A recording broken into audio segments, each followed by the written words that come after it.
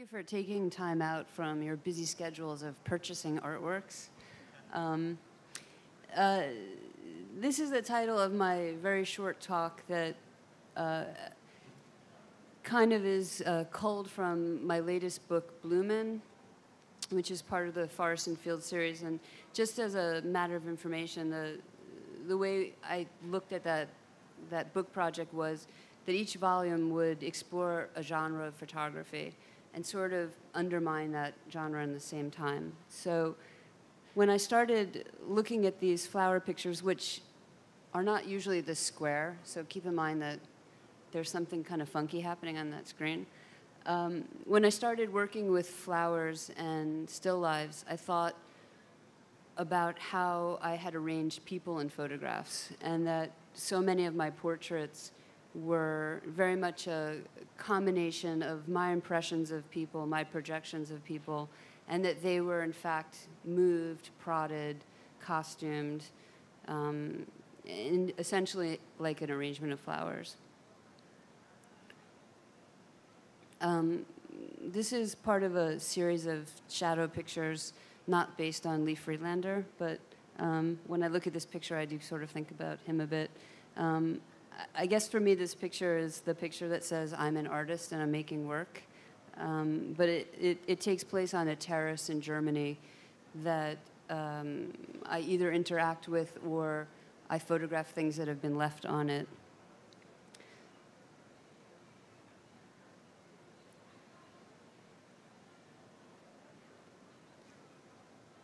So some things I actually make, and then other things I find that seem as though they've been made. And I think that as someone that never really studied art history, I sort of noticed the idea of what things were meant to look like, that perhaps history of painting really took from what was naturally laying around. And I kind of got excited at the idea of vacillating between really altering nature and then just kind of finding it as it is.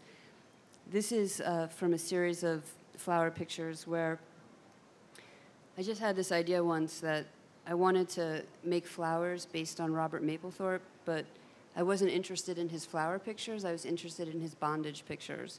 And I wanted to make pictures of nature that felt as fraught as a captured person. So my routine is that I go steal flowers from people's gardens in Germany, and I drive them up to a vista, and then I put sticks in the ground, and I tie flowers on strings, and I throw them up in the air, and they're dying, and I have to take it in 5 minutes, and what it is, it is. And when I'm not with the flowers, then I'm on the terrace kind of playing with potatoes, and for some reason, every time I look at a potato, I think about an artwork.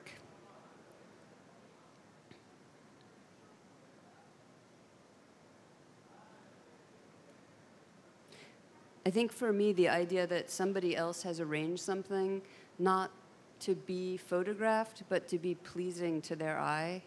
There's so many decisions that people make in their domestic space. And the idea of kind of following around somebody, in this case, my sister-in-law, and documenting what she thinks looks good or what she likes being with. It's kind of exciting.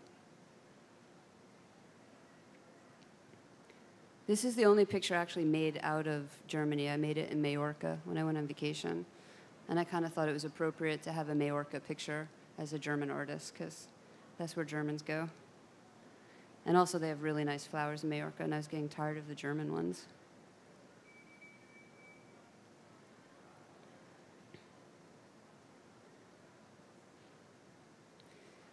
This wasn't really a flower picture, but when I turned it upside down, it seemed like it. It's a paratrooper, special forces paratrooper in Germany. And I was seriously told if I showed his face, they would have to kill me. I'm not sure if I really believe that, but because I don't think the German army is really allowed to be proactive like that. But I like the idea for me of really kind of showing how much we move a body in portraiture, or at least for me, that that portraiture is really about my expectations of somebody, and in a way, my trying to kind of take possession of their body, like move into a shell that's been left and move it in a certain way. This is a really early flower picture.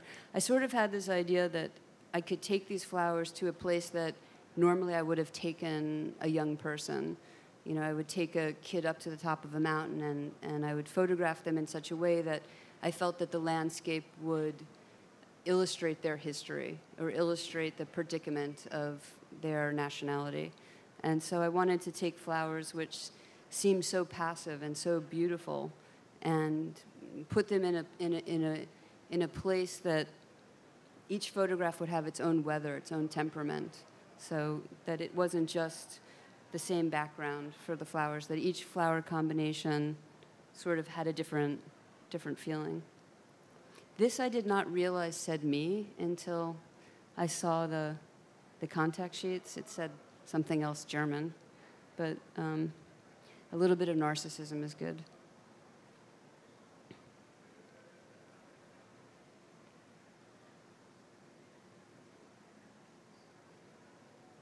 I like the idea, too, that it was always, I think, difficult for people to understand my relationship to the romanticism in the work because of either gender or nationality or personal history, being Jewish and photographing in Germany. And there's something about photographing flowers that allows you to be romantic and it allows you to embrace beauty in a way that doesn't reflect you. So that I guess my hope was that there would be an anonymity that would allow people to kind of inform the pictures and the poetics themselves.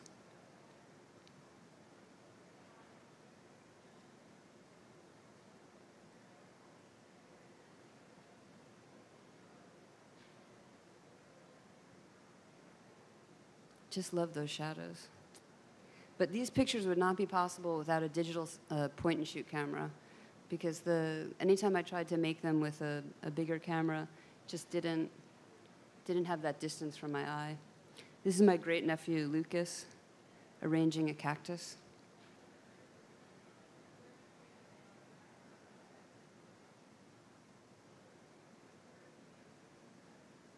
I think I also really like the idea of kind of stealing flowers and kind of going into yards and places that weren't my own. As a number of times I got chased out by farmers and, who would yell, like, "You're bringing sticks and flowers into my giant, wilderness." So it's kind of polluting. Like I was like repatriating these things back to a natural environment, but they didn't see it that way. I think also once for me the interesting thing was once I decided that I was interested in tableau and I was interested in arrangement, I saw everything in a different way. Everything sort of became beautiful and kind of meaningful, and the way in which anyone would place anything became a valid expression.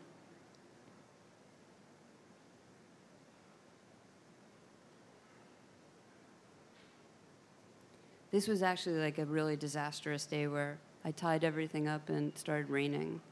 And in the end, of course, like, it's nice to have a little rain. I think for me, the temperament of the pictures is so important. The idea that I could tie flowers up for the rest of my life is really boring. So it's sort of only interesting if it's different. So this is some very strange little sanitation hut in the town that I'm in, and I saw that someone had graffitied Jupiter on it, and I thought, there's one other person in this little town that thinks it's really strange like I do. It's like another world.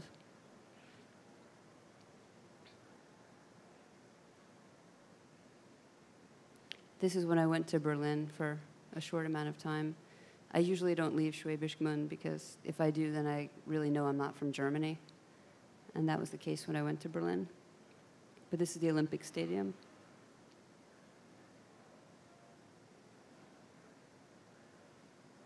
So I think that this is one of the last portraits I took this summer, and I sort of don't photograph people that much anymore, especially strangers.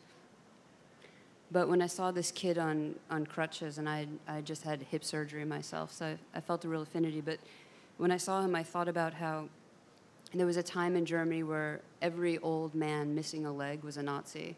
And it's like all I could see was these sort of, aged veterans. And when I photographed this boy, I felt like I was sort of turning him into one of these people, or that I was actually seeing it from its original time period. But then ultimately, he's just kind of a, blonde boy on crutches. This is one of my sister-in-law's arrangements, which, it's one of those things where I don't really have an interest in picking a certain kind of flower and putting it in a vase.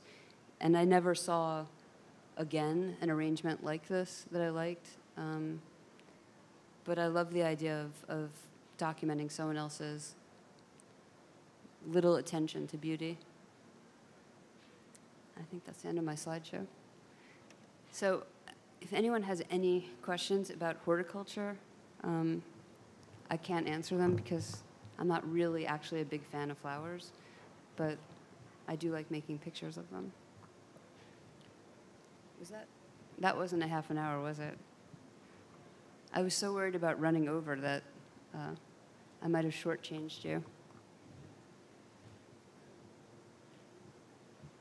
Come on, someone ask a question. Peter.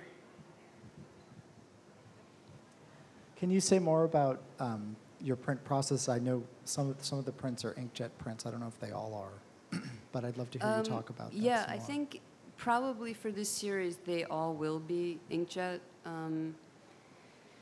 because there's something. I haven't really decided yet how I feel with that process and skin. I think I have to get used to that. But there's something not painterly about the pictures, but the fact that they're kind of photographs of sculptures. I like the idea of there being photographs of sculptures and then they become prints, more like silk screens or something like that, that they kind of keep on transcending what they're supposed to be, because they're very much the flower pictures, I make them and then I leave them. So they're sort of by the side of the road, unless I really need the sticks. Sometimes the sticks I can't live without because it's hard to get a good stick. But I like the idea that they sort of stand there like this kind of site-specific installation. And I think it has a lot to do with when I was very early on in the town, Janis Kunelis did an installation in our town. And it really pissed off the people in the town, and they hacked it and finally set it on fire and cut it down. So it had this like very violent kind of like, I couldn't believe that this town had such a great artwork.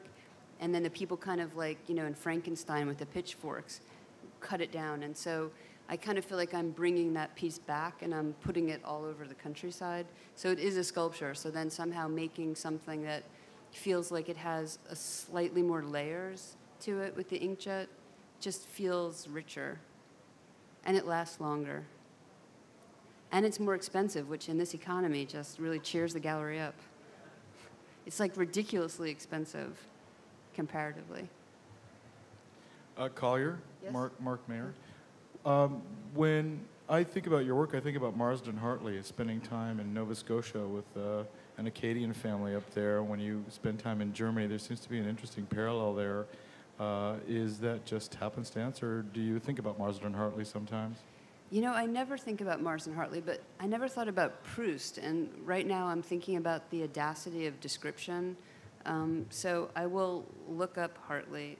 I think that, for me it was really clear that if I wanted to make photographs, I couldn't make them in New York.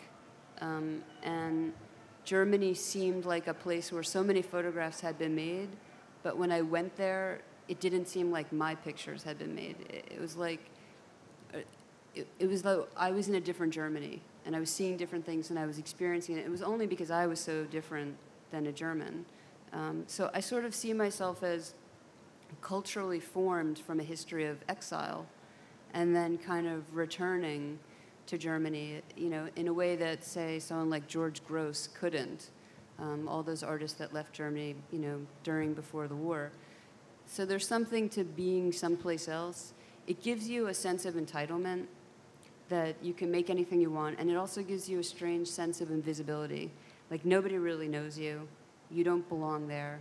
and you just kind of move about your business. And Germany is a really easy country to take over because they're kind of like, you know, they don't really say anything. So you can kind of, I can go about my business, I can redefine it, I can steal it, I can, you know, represent it, and they don't really kick up with too much of a fuss. But I think that there is something, you know, one of my favorite writers was James Baldwin when I was in high school. And I think the idea of feeling a certain freedom when you go someplace else, even if that freedom doesn't exist for the people in that country, it exists for you because you're free of where you're from. Ava Respini? You mentioned that this book, you saw this book as a study on a genre and that it would be one volume of many. I'm curious to hear about the other genres that you're interested in exploring. Okay. Well, I actually know because I talked myself into Andrew Roth's upcoming books on series, because I said I was doing a series and I should be in the book. And he said, well, how many do you have? I said, well, I have one done and one coming out, and I know the other one. So Blumen is the second one. The first one was Neighbors, which was portraiture. Blumen is arrangements, flowers. Memories of the Administration, which is 1/3 done, is about reportage photography. So it's, you know, I have like an obsessive collection of fake military pictures. And then I've gone over the years to actual military installations, and kids that I've dressed up in costumes have then gone into the army. So I have pictures of them as fake soldiers and then pictures of them as real soldiers. So I kind of, you know, I made most of that work in a time when I didn't feel, you know, my country wasn't at war. I didn't feel like war was paramount in the news. And at some point, obviously, it became much more, reportage photography became very prevalent. And I was looking at it every day. And so the book is kind of an exercise in a way, challenging my fantasies about that kind of work, like addressing our desire, like the idea of the notion to have a favorite war movie. You know, when someone says, well, Apocalypse Now is my favorite war movie, Platoon is my favorite war movie, what does that mean? What does it mean to love photographs from like Larry Burroughs? And so I just kind of really, it's a lot of collage and a bit of appropriated things to make a kind of book that says there's all these administrations and there's all these wars, and the experience of being in them is so similar, and the people that are in them are so similar, similar ages. So the book is kind of a collection of historical moments and my desire to insert myself, and also, you know, the complete impossibility of me ever going someplace remotely dangerous. So it's a bit self-incrimination, the book. And then there's going to be a volume on teenage love that will be pictures that I did of 2 young girls in love in Germany in the 90s. But that's coming out like the last one because it took me like 10 years to get past like the whole gay photography thing. So I got to wait until I'm like really old and I don't care anymore. And then there's going to be probably a volume on sports and kind of based on Leni Riefenstahl's Olympia. And then probably one on the workspace, like workers and factories. And then probably I'll be really sick of Germany and I'll come back to America. But you know, I think that if photography has one thing above the other mediums, it's books. You know, painters, like, they don't have to spend a lot on their work, and they don't have to frame it, and everyone loves painting. I had a show in Berlin in September, and the first thing that sold was the one painting I made, and it sold in, like, the first 5 minutes. So I really came face to face with that reality. But photography has books, and no one else can touch us with that. And as someone who's always really loved books, I really wanted to have my practice become informed by making books. That it wasn't like I would make a show and then I would make a book. It was more like I would work on a book for years and really get to know that work. And it's changed a lot how I make shows, I think, definitely in a better way, because when you make a book, it's not like your publisher says, well, you can't put that picture in because it's too expensive, we can't sell it, or can't put that picture in because no one would want to buy it.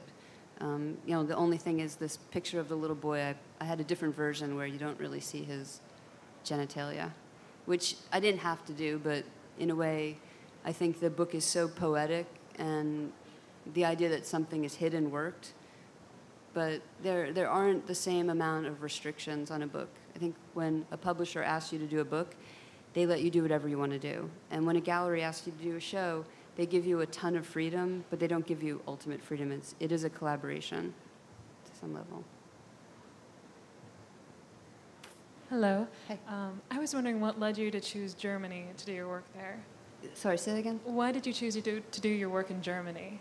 Well, I think, you know, one of the things was, at the time, 303 Gallery was showing Andreas Gursky and Thomas Roof. And so I was around that work and really excited by it. And so I started looking into history and looking at August Sander and the Beckers. And I guess it seemed like, in a way, like a huge departure from identity politics and post-feminism and things I had been interested in school. So I really went to Germany because it seemed like a place that you could make pictures. But I didn't start making pictures until I had this really strange experience where I was waiting on this bus, and we were going past an intersection, and the bus stopped. And I had seen this yellow house with writing on it for days, and it said Johann Franz. I later found out that was like a house for asylum seekers. But anyway, when the bus stopped, two signs, street signs, lined up in such a way that Johann Franz became Anne Fran. And I thought, oh my God, it's Anne Frank's house, and she's still alive. And nobody knows it but me. And I realized that nobody on the bus, nobody in the town had probably ever seen that. But every day you could see that if the bus stopped in a certain way.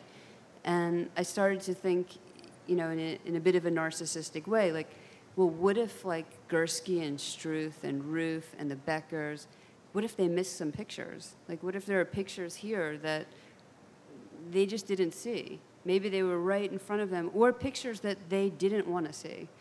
So for me, I went to Germany because I love the history of German photography, but I really feel like it doesn't tell the whole story.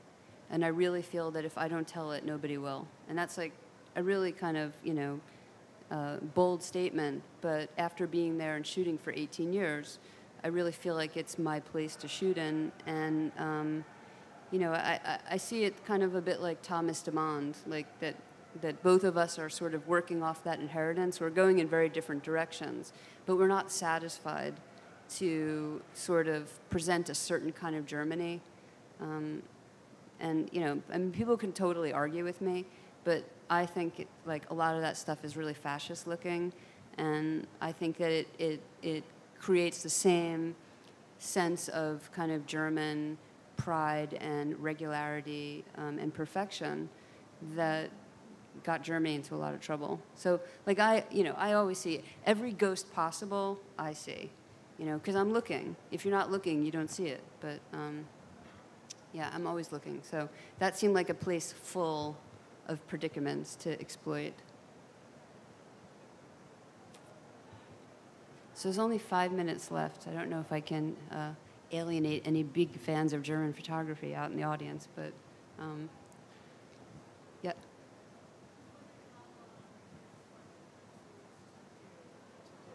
How long did the flower series take you to do, and if it's complete? Yeah, I think, well, that's the kind of, you know, the only problem with books is that you kind of feel like, oh, so now the book's done.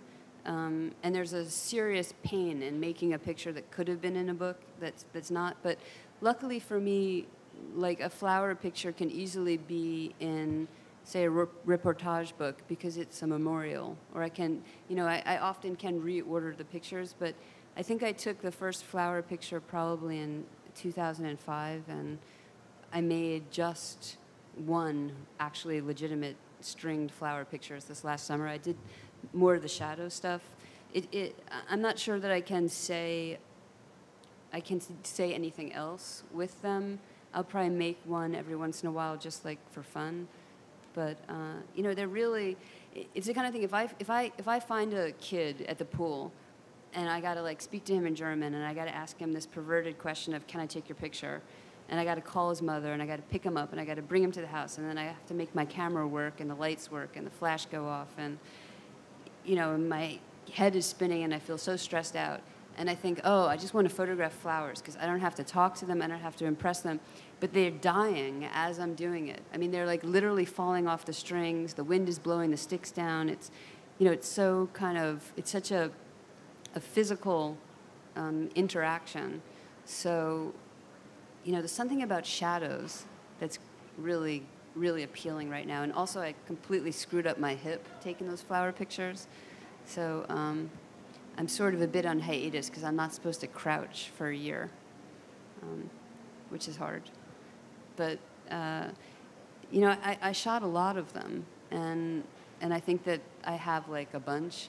So I actually would love, one day for someone to say, I have an amazing garden, come to my house, and, instead of someone saying, come photograph my kids, someone say, come, do a picture of flowers in my space. But I think for now it feels like, well, it's winter, so there's no flower pictures in the winter. But I probably will, I want to really kind of start doing more tabletop stuff. I was really influenced by the Morandi show last year, in particular a kind of upside down cactus picture, so I want to try and make that. Well, I just want to thank everyone. Some people came all the way from New York just to see this talk, so thank you very much.